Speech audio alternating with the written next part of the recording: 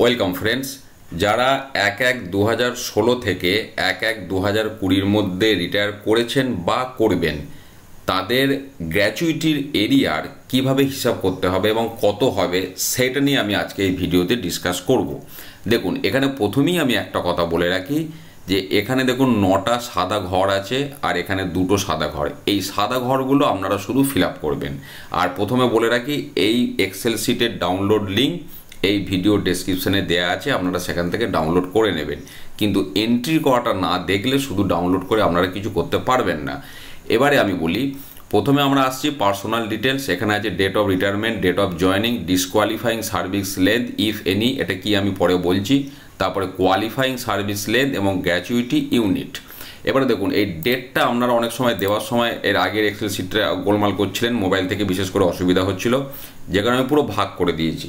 তো ধরুন আপনার ডেট অফ রিটায়ারমেন্ট হয়তো 2019 আগস্ট মাস, 31শে আগস্ট 2019, বেশ।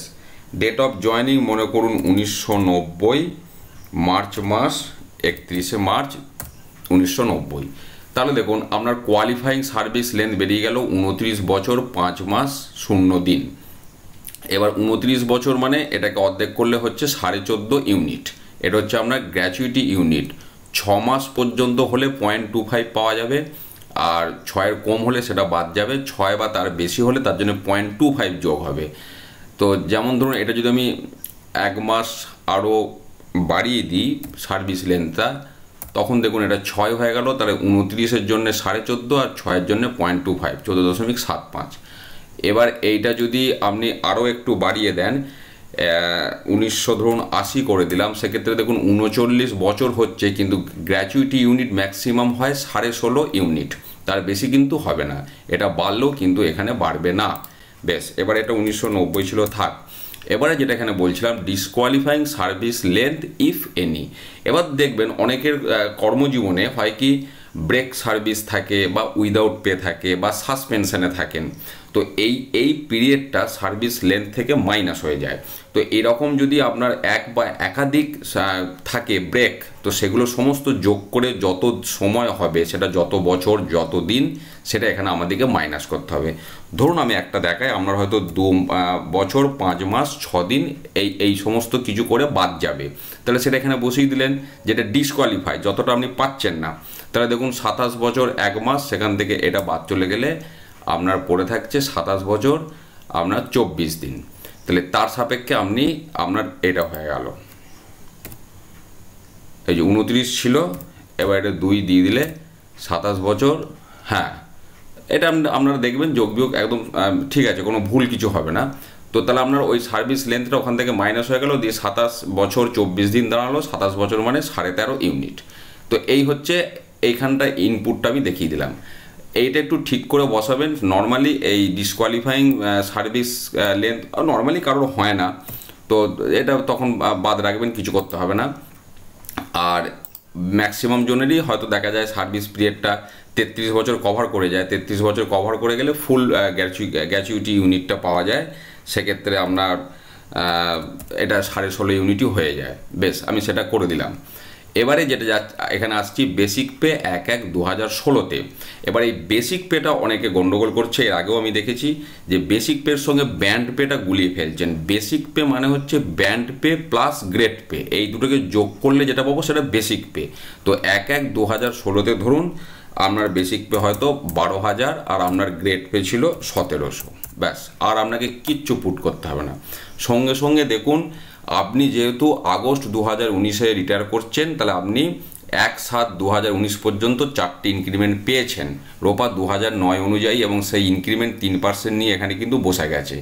এবং তাহলে আপনার 31/8/2019-এ আপনি যখন রিটায়ার করেছেন, দেখবেন আপনার বেসিক ছিল 13,520, এবং তখন 125% ডিএ ছিল। তাহলে এইটা হচ্ছে ডিএ দিয়ে এমুলমেন্টস, মানে বেসিক প্লাস ডিএ হচ্ছে 30,420, এবং সেটাকে 16.5 ইউনিট দিয়ে গুণ করলে আপনার পেনশন পেয়েছেন 5,01,930।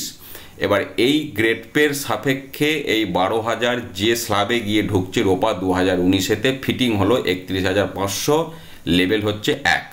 তারপরে এবার রোপা 2019 অনুযায়ী এক লেভেলের মানে পে ম্যাট্রিক্সের ফার্স্ট লেভেলের যেমন ইনক্রিমেন্ট হয় ততগুলো ইনক্রিমেন্ট দেওয়া হলো, দিয়ে আপনার 31/8 2019 রিভাইজড বেসিক হচ্ছে 35,400, ডিএ নেই, তাহলে ওটাই আপনার দাঁড়িয়ে গেল।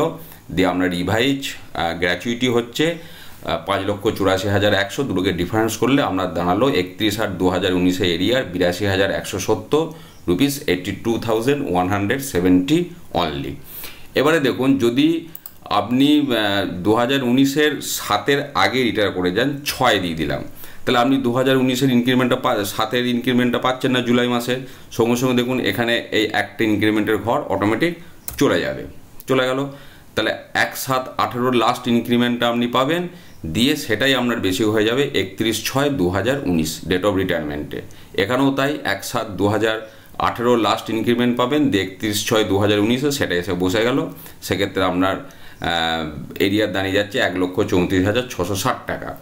আবার এটাই যদি 2018 সাল হয়ে যায়, আমি সবকটা একটু কেস দেখিয়ে দিচ্ছি আপনাদের সুবিধার জন্য, সঙ্গে সঙ্গে দেখুন আর একটা ইনক্রিমেন্ট চলে গেল, অর্থাৎ আপনি জুন 2018 রিটায়ার করছেন, তার মানে আপনি জুলাইয়ের ইনক্রিমেন্টটা পাবেন না 2018 সালে, তাহলে লাস্ট ইনক্রিমেন্ট পেয়েছেন 1/7/2017 তার সাপেক্ষে। এবং সবথেকে ইন্টারেস্টিং বিষয় হচ্ছে, আপনি এই যে 31/6/2018 রিটায়ার করছেন, তখন কিন্তু ডিএর 85% রেট ছিল, সেই রেটটাই কিন্তু ও ধরে নেবে অটোমেটিক। সেইভাবেই এখানে ডিএর পার্সেন্টেজটা ফিট করা আছে, যেমন ডেটে রিটায়ার করবেন সেই সময়কার ডিএর রেটটা কিন্তু এখানে ধরে নেবে।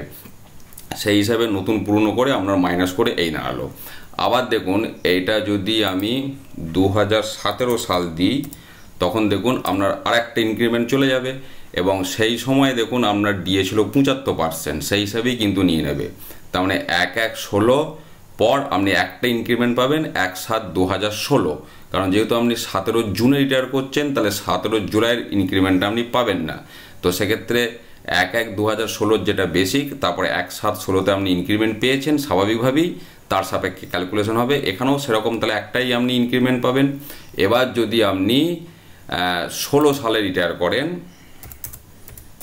জুন 2016, তাহলে আপনি 2016 সালের জুলাইয়ের ইনক্রিমেন্টটাও পাবেন না।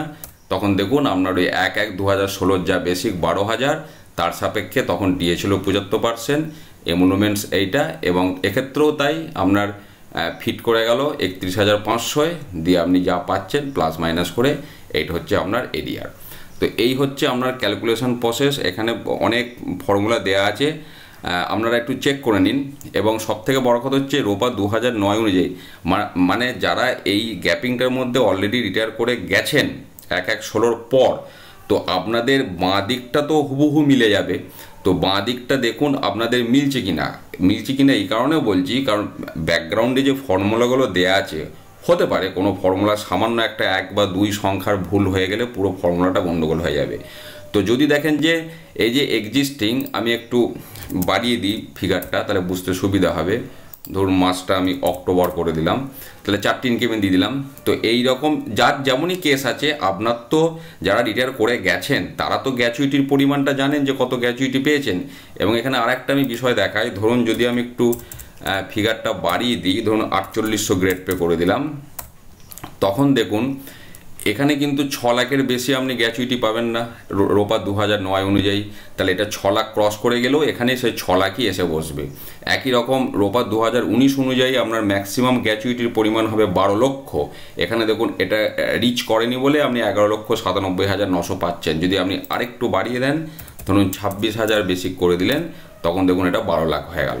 তাহলে এটাও আপার সিলিং টাচ করে গেছে, এটাও আপার সিলিং টাচ করে গেছে, ডিফারেন্স হচ্ছে 6 লাখ। তাহলে টোটাল গ্র্যাচুইটি এরিয়ার অ্যাজ অন 31/10/2019, মানে আমরা date of retirement ₹6 lakh only. তো যেটা আমি বলছিলাম যে এবার আপনারা এই এক্সিস্টিং যেটা আছে এটা একটু আপনারা মিলিয়ে নিন, যে বাঁ দিকটা তো আপনারা অলরেডি পেয়ে গেছেন, বাঁ দিকটার যে হিসাব সেটা আপনাদের সঙ্গে মিলল কিনা। যদি দেখেন মিলল না, আপনারা কমেন্ট করুন, বা কতটা ডিফারেন্স হচ্ছে কি ব্যাপার ডিটেলস দিয়ে কমেন্ট করুন। যদি কোনো ভুল হয়ে থাকে সেটা আমি কারেকশন করে দেবো। তো এটাই মোটামুটি হিসাব আমি করলাম। ভুল হলে একবার আমাকে অন্তত জানাবেন, জানালে আমি যেটুকু ভুল হয়েছে আমি খুব দ্রুত সেই কারেকশন করে আবার রেকটিফাইড সিট আপনাদেরকে শেয়ার করব। তো আপনারা একটু রিকোয়েস্ট করব, যারা রিটায়ার করে গেছেন একটু প্লিজ চেক করে নেবেন। ভালো থাকুন সবাই, ধন্যবাদ।